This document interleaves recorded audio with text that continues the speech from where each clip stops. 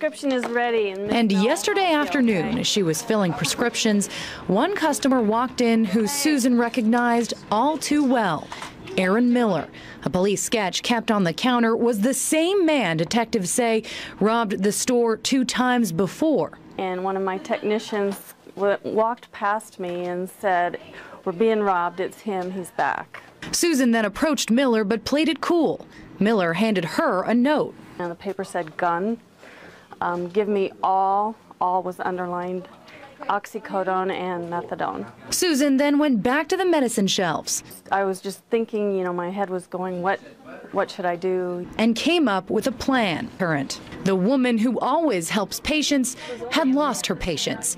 You can see in the surveillance video she lets him have it and chases Miller out of the store. The deciding factor for me is I know how far away law enforcement is here in Deer Park. I know that we are going to have to kind of take care of ourselves. What Susan did was awesome. A criminal that got a taste of his own medicine, so pharmacists could go back to helping the people who really need it. How do you feel about everything that happened? Empowered. I'm really, really glad that we could take care of this. I'm really glad that we were able to take care of ourselves.